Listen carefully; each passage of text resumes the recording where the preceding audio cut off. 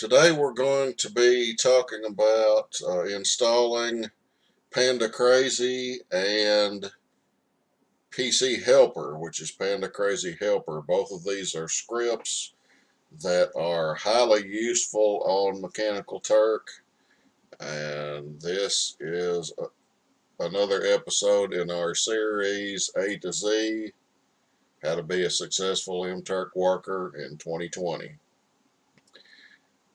To install these apps, you should go to the link that you can see right here, and you will find this chart. Here you find JR Panda Crazy. Click to download that here. PC Helper OHS Modified. This is a special modified version of PC Helper specifically for our Hit Stop members. You can download that here. We recommend that you use our download service, and then we will go straight into learning how to use both Panda Crazy and Panda Crazy Helper to help you make more money in your MTurk work. This is Panda Crazy. Of course, there's nothing in it right now, and I'm just going to show you basically how you need to use it. Now, the first thing that's important to know using Panda Crazy is it needs to be in its own window, not its own tab, but its own window in order to be useful.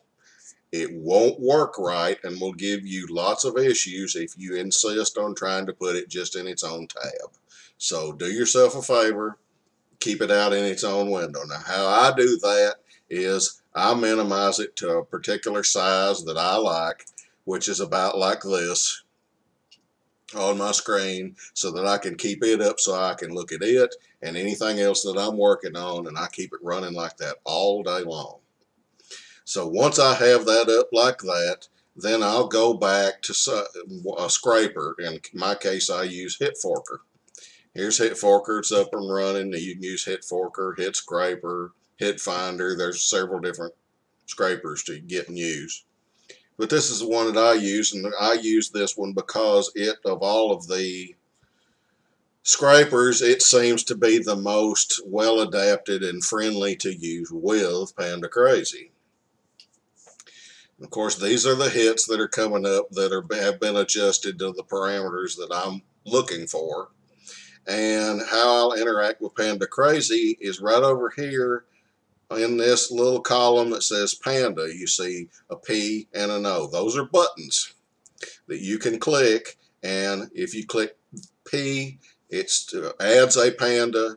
If you click O, it adds a once panda. Now, there are three basically different types of pandas. There is the regular panda, which would be the one that you would get when you hit P.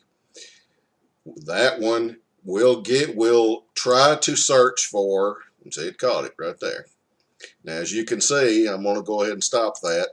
It's going to attempt to find that one hit over and over and over as many times as it can and accept it for me until it either runs out or fills up my queue. Now, in the queue down here, you can see at this part right here where it says 6, it's already caught 6 of these, and then I turned it off. It would keep filling it until it got up to 25, because 25 hits is the maximum number of hits you can have in your queue.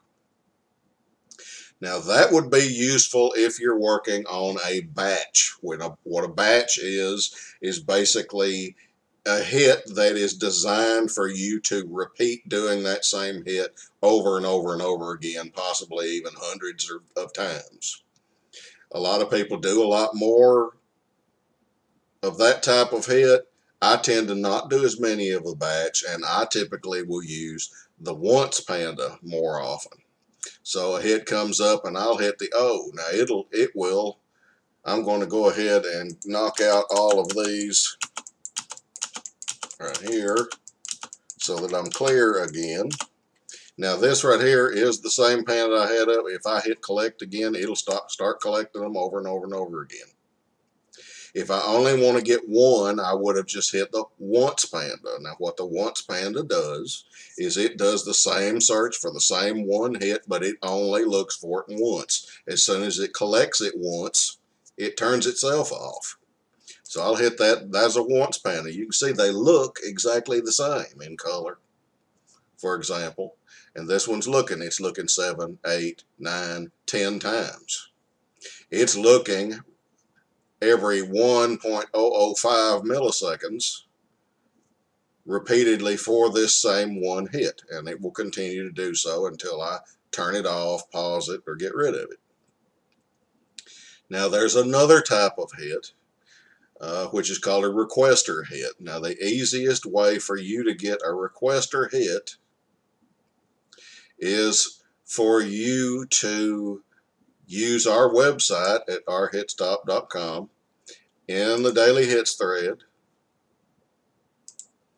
Bring that up and you can see, for example, this right here is where someone has posted a hit to our board, and there'll be these all down through here on any day. And the script that I had you install that was called PC Helper, that creates these three buttons right here: Panda, Once, and Requester. Now Panda and Once buttons here are exactly the same as they were over here in Hit Forker. If I hit Panda, it will search for this hit over and over and over again and catch as many as it can. If I hit Once, it'll set up a Once Panda and only find one if it can. If I hit Requester, it creates a Requester Panda, and I'll create one for this one. Click that, and you can see it's colored slightly differently. That color means it's a Requester Panda. Now what that's doing now is it is looking not for this one specific hit, but for any hit by this one certain requester. This comes in handy a lot of times when a requester would put up a lot of different hits that are slightly different from one another, and you want to catch any one of them that you can find, for example. So you either have the choice that you could hit, if there were 10 different ones, you could hit 10 different Once Pandas and fill up your whole Panda Crazy with that, or you could just hit the Requester Panda and have it look for any hit by that requester. Now when you're over here on Panda Crazy, you can turn your pandas on and off just by clicking the collect button. That's off. Now it's back on. That's off. Okay.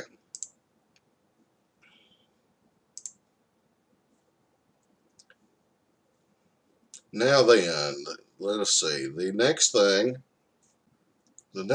that we'll talk about here is the number of pandas that you have running. Now, if you only have one panda running, then it is doing a repeated search on that one panda about every second here in this case. If you have two, it will search for one this second, and then the second here, and then on the third second this one. So the more pandas you have running, the less often it is searching for that panda. So there reaches a limit where you can have too many pandas running to really be doing you any good, and that limit is usually about 6. Now, I usually personally don't really like to run more than about 4. That means each panda is being searched every 4 seconds. Usually, if it gets to be more than that, it's not coming back and searching often enough to really be able to catch a hit that you're interested in. So what you'll have to do is either, if you have too many of them, you'll have to come up and you'll have to turn one off, or delete it by hitting this X here. That deletes a panda. And keep it down under 6 for sure would be my advice on that. And like I said, I usually like to keep it at about 4. You can run I don't believe that there is an actual limit to how many pandas you can run, but it just becomes useless after about 6 pandas running, and you need to go back and turn it off. So what I do is I will usually let mine run. For example, I let this, turn these off, I let this one run, and I keep catching it. I let this one run, and it will keep doing it. And right here you see 238, 239, 240. That's how many times it's searched for it. When that number gets to about 1,000, in my opinion, the likelihood that you're going to catch that hit is pretty low. So you probably would be better off turning it off. When it's busy on Turk and there are a lot of new hits coming up over and over and over again, then you might want to turn them off at about 500. Because when you have 6 running, it's going to take a lot longer for that to get to 500, because it's right now it's clicking off 1 every second. It'd be 1 every 6 seconds for that. So you really have to keep it throttled back to where it is searching for them often enough for it to really do you any good. So typically, once I get this going, like I said, I'll knock these out to illustrate my point. Once I get these going, I'll bring up my hit forker and I'll sit here on this screen right like it is right here, and I will sit here and I will look. Here's one that came up 75 cents. Do I want that? Yes. Do I want it over and over again? Usually not. So I'll hit once and I'll get me one right there. There, I just caught it. Okay, and there's another one. Do I want that? Yeah, I want that once. Maybe this one once. Maybe this one once. Okay, so I'm going to start catching some of these. Some of these I won't catch. Sometimes I won't catch any of them. Sometimes I'll catch every one of them all at once. But they fill up in your queue. And you have to be careful about how many you get, because this one's got 14 minutes to complete. Right here, you can see that. This one's got 29 minutes. This one's got an hour. So I've got to complete 1, 2, 3 of these on time so that they don't expire on me. Now, if you have too much, want to get rid of one, want to return it in the middle of it, you can just hit return like this right here. That'll return the hit once you confirm it. If you want to continue to work on it, continue to work on it like that.